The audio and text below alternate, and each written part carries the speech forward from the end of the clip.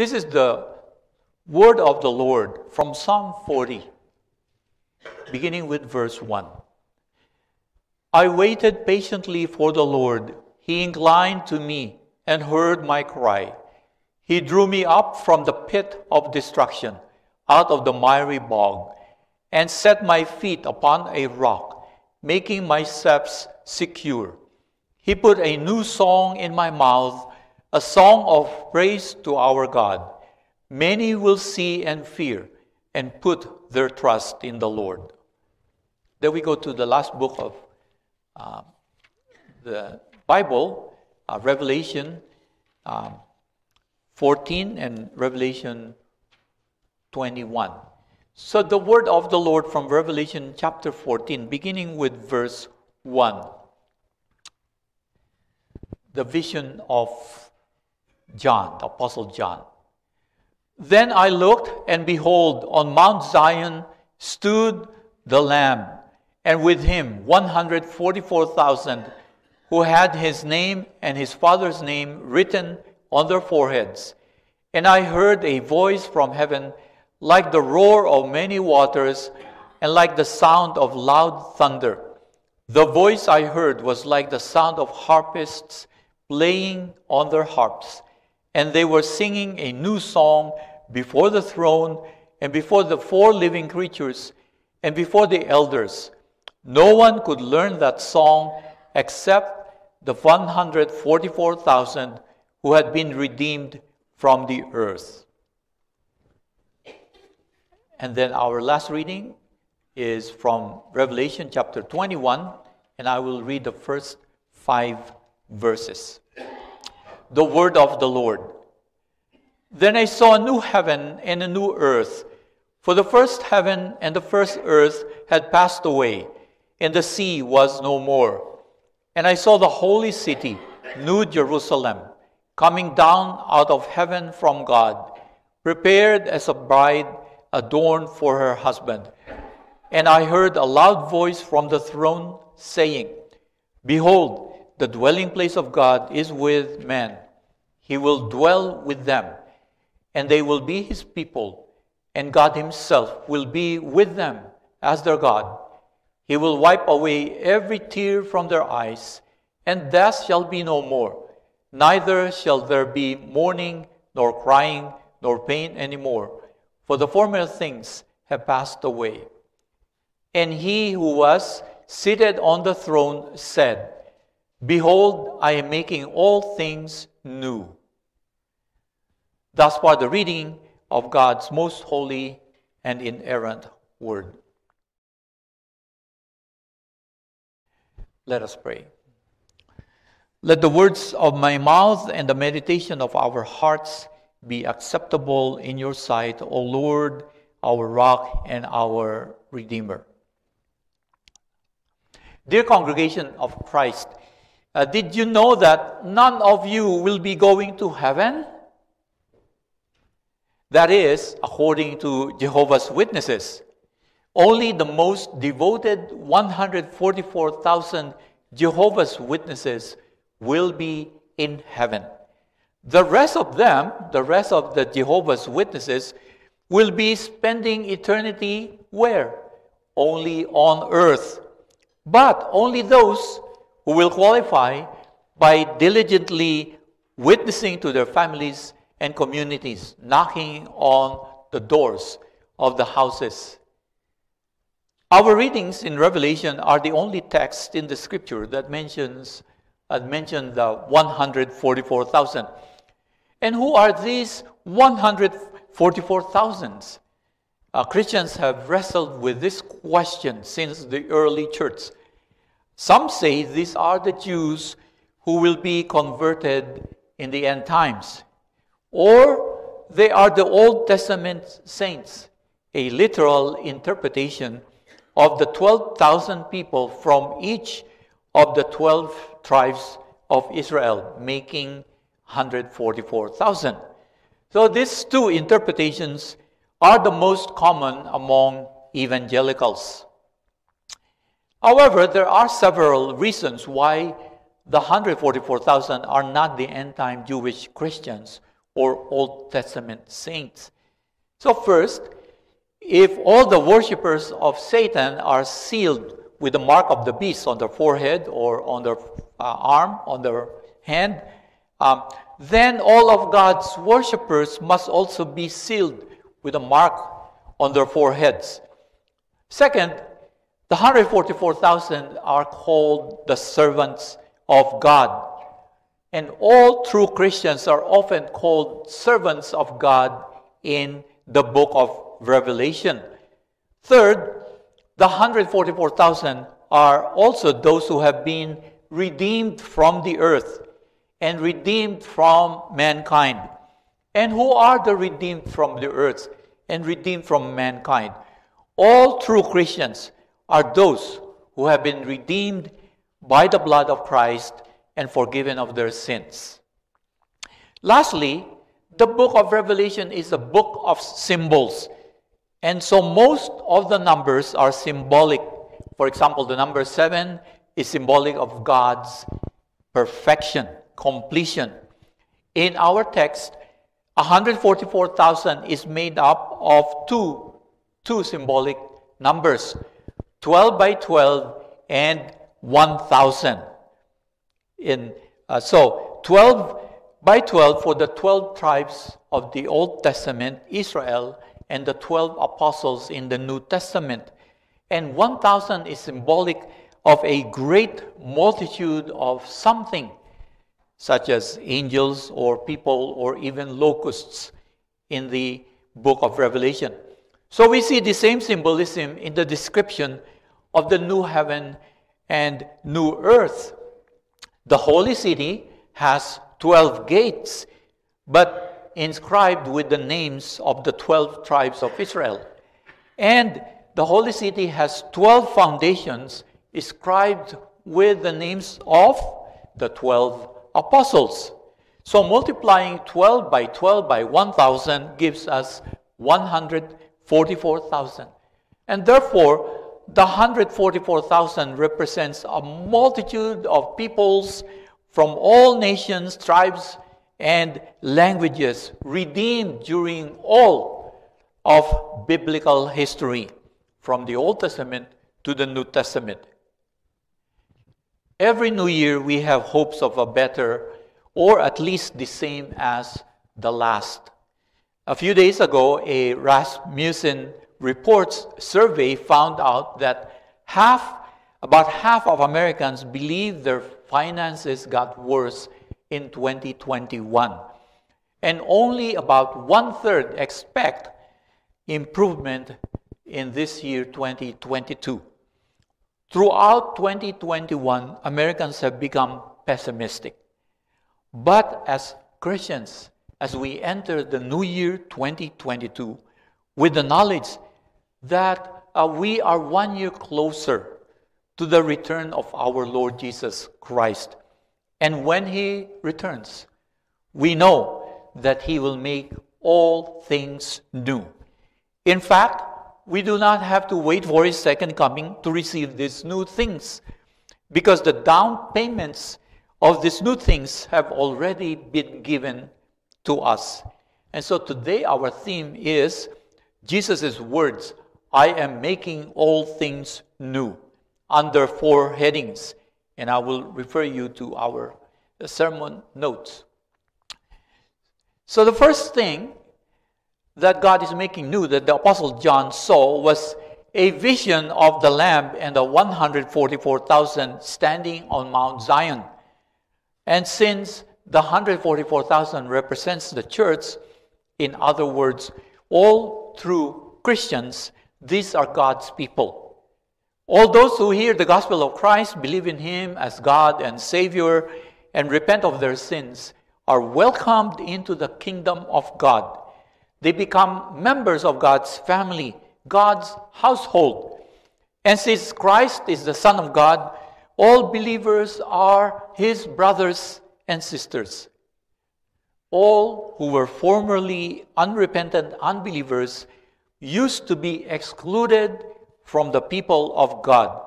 The Apostle Peter affirms this when he quotes God giving names to His Old covenant people, Israel.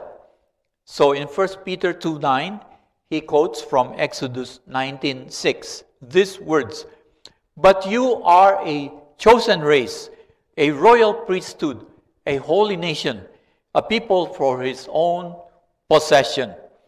When he inaugurated Israel as his kingdom on earth in Mount Zion, God called Israelites his chosen nation, his treasured people. But when Christ first came into the world, he inaugurated a new kingdom on earth. Peter continues in 1 Peter 2:10, "Once you were not a people, but now you are God's people. Once you had not received mercy, but now you have received mercy." And who was Peter addressing? It was both Jews and Gentiles, all who believe Christ from all nations, tribes, and languages of the world. If all true believers in the Old Covenant were the people of God before Christ came, then all true believers in the New Covenant are the new people of God.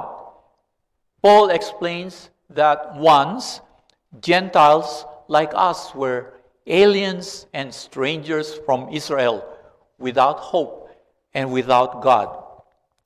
But when you repent of your sins and believe in Christ as your Savior, Peter says in Ephesians 2:19, "You are no longer strangers and aliens, but you are fellow citizens with the saints and members of the household of God." So you and I have all the rights and privileges of being citizens of God's kingdom. We are already enjoying these rights and privileges. Our souls are nourished by God's word and by the body and blood of Christ. We have fellowship with brothers and sisters in Christ in our church and in the church worldwide. We have the Spirit of God indwelling our souls to teach, guide, and strengthen us. And we have the guarantee of a heavenly inheritance, the new heaven and new earth. In God's future eternal kingdom, He will dwell with us forever because we are God's chosen, treasured people. The second new thing that the Apostle Paul saw in Revelation 14 is a new name for the 144,000. So what is this new name? The name of Christ, the Lamb, and His Father's name are written on their foreheads. In Revelation 7, all true believers who are called servants of God are sealed with the seal of the living God on their foreheads. In the ancient and medieval world, kings would have their official seal on their signet ring. So the king would seal all documents that he has written or approved to attest that he is the owner of these documents. In the same way, the seal of God and of Christ the Lamb attest to their ownership of the servants of God, their treasured possession. This seal guarantees that true believers are sealed with the Holy Spirit from Ephesians 1. The seal of God and of Christ on believers' forehead is a stark contrast to the mark of the beast on the foreheads of all unrepentant people who follow Satan. So people of God, you have a new name. In Revelation 2:17 and 3:12, those who hold fast the name of Christ and do not deny their faith in Him will receive a new name. What is this new name? It is the name of God and of the Lamb and of the holy city of God. So imagine your own driver's license required for almost every legal transaction, except to vote, of course. What information is in it? The most important are your name, address, date of birth, and license number. Your driver's license tells anyone who reads it who you are, where you're from, or whether you are a legal resident or citizen of a state. If your status is not legal, or if you have repeatedly committed DUI or overspeeding, your license will be revoked, torn. It's as if you have become an illegal alien, and it is a shameful status. In the same way, as true believers, you carry the name of God and of Christ as your identification. This is why you do not want to have those bumper stickers that says Christian on board, or honk if you love Jesus, or got Jesus. Because when you get pulled over or cut someone off, you're announcing to the world that you, who claim to be a Christian, did an unchristian driving maneuver. And when you do, the other drivers will not have anything good to say about you, and worse about God and Christ. In contrast, we hear of all those Christians in the Middle East and Africa and Asia who refuse to recant their faith on pain of deprivation, torture, burned houses, and churches, and even martyrdom. All of us, even unbelievers around the world, are in awe of the strength of their faith in Christ. May the good fruits of our faith in Christ demonstrate to all around us that we carry the holy name of God and of Jesus, our Savior. The third thing that God is making new is a new song. I browsed some websites that promote new worship songs, and I stumbled on one that says, and I quote, "Leaders and pastors, discover new songs that will encourage your church to engage and respond to the truth of the gospel." End of quote. And one of the new songs goes like this. Verse 2, "Fix my attention on your good intentions. I don't need blessings, for you are my heaven. God, I am desperate. Here I surrender. You are the blessing." And then the chorus, repeated umpteen times, says, "All I ever need is you. All I ever need is you, God. Bring me back to this simple truth. All I ever need is you, God." So if we sang this song this morning, what would you have learned about God and Jesus and the Bible that is not trite and trivial? Absolutely nothing. Even pagans can sing that song about their own gods. You might also have noticed the emphasis on I, me, and my, and on feelings, engaging the heart, but not the mind. But these contemporary worship promoters would say, doesn't the Bible command us to sing a new song? For example, we read in Psalm 40, verse 3, and Revelation 14:3. These verses say it. That settles it, they would say. But not so fast, my dear friends. What does the Bible mean when it says that true believers sing a new song? The people of God singing a new song is found in several verses in the Bible. Psalm 33:3, 43, 96:1, 98:1, 144:9, 149:1, Isaiah 42:10, and Revelation 5:9, 14:3. Some of these we read. So let us look at each of these verses. Psalm 33:3 is a new song praising God for His might in creation, His righteousness and justice, His sovereignty over all things, and His deliverance of all His people. In Psalm 40, verse 3, David sings a new song to praise and give thanks to God for saving him from his enemies. The glad news of deliverance. Psalms 96:1 and 98:1 are new songs celebrating salvation in the Lord, his reign over all the nations, and his righteous and impartial judgments. Lastly, Psalms 144:9 and 149:1 and Isaiah 42:10 are new songs of victory in battle over the enemies of God's people.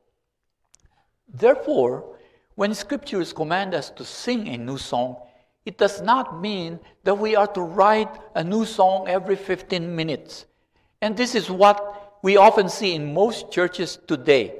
The worship leader teaches a new song every Sunday. So in about a month or so, these new songs are old and boring and forgotten in place of new songs. Rather, a new song in the Bible is a song praising God for intervening in the life of his people. Salvation after condemnation, comfort and peace in place of mourning and despair, blessing instead of cursing, and victory over sin and death instead of God's eternal wrath. So a new song gives thanks to God for a new and blessed situation in the life of a believer. New life and new hope in Christ. This is why we read in Revelation 14:3, no one could learn that song except the 144,000 who had been redeemed from the earth. Why? Because only true believers in Christ could learn and sing these songs. Because unbelievers reject God as the mighty and sovereign creator, as the ruler of the universe, and the gracious and merciful Redeemer. They will have nothing to do with our God. And finally, God is making all things new. A new people of God, a new name for his people, and a new song to sing. Lastly, God is making a new creation, a new creature in Christ, and a new heaven and new earth. All true believers are new creatures, as Paul declares in 2 Corinthians 5:17. Therefore, if anyone is in Christ, he is a new creation or new creature. The old has passed away. Behold, the new has come. God makes us a new creation only through faith in Christ alone. We are new creatures only because he bore all our sins on the cross. And as new creatures, God has given us the perfect righteousness of Christ. On Judgment Day, before God's throne of grace, he will declare us perfectly righteous because he sees in us the perfect righteousness of our Lord Jesus Christ. Christ was resurrected from the dead in order that we too might walk in newness of life. As true believers, you are called by God to be renewed in the spirit of your minds and to put on the new self, created after the likeness of God in true righteousness and holiness. He also commands us to put on the new self, which is being renewed in the knowledge after the image of its Creator. In other words, as new creatures in Christ, we are to live righteous and holy lives in the knowledge of our Creator. However, since we still have not been freed from our sinful nature, we are called by God to strive to live renewed lives of righteousness and holiness.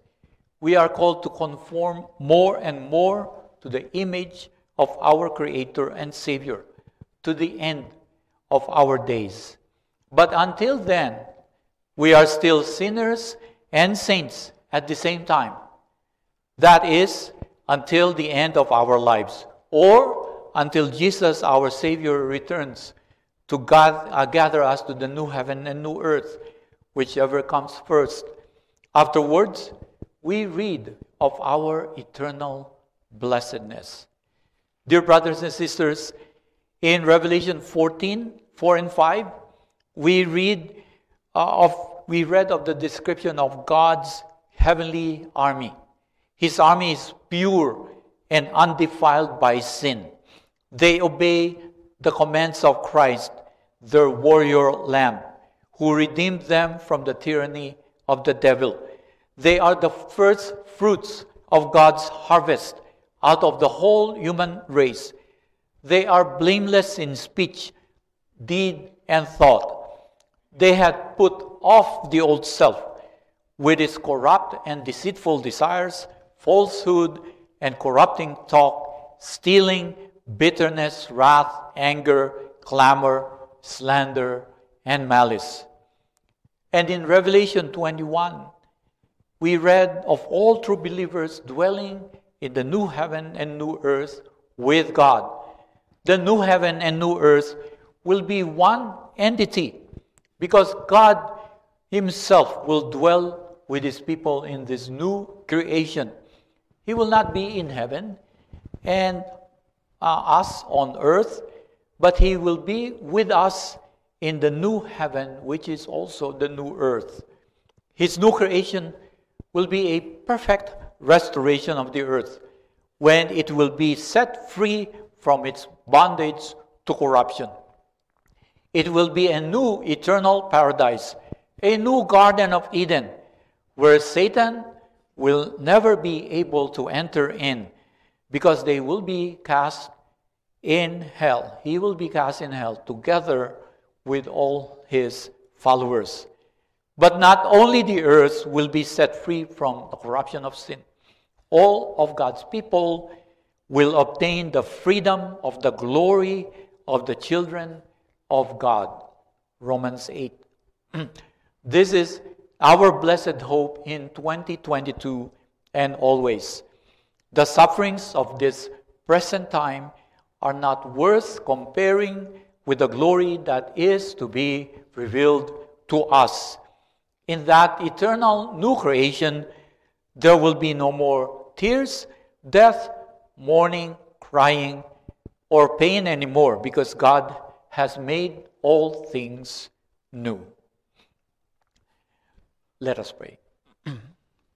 Almighty and most gracious God, as we open the year with this Lord's Day, we thank you for all your tender mercies upon us during the whole course of our lives, and especially during the past year. Accept our thanksgiving for all your blessings. Fill our hearts with humility and love, with gratitude and trust. We praise you for making us your new people, giving us the name of our Lord Jesus Christ, making us sing a new song, and promising us a new heaven and new earth for eternity.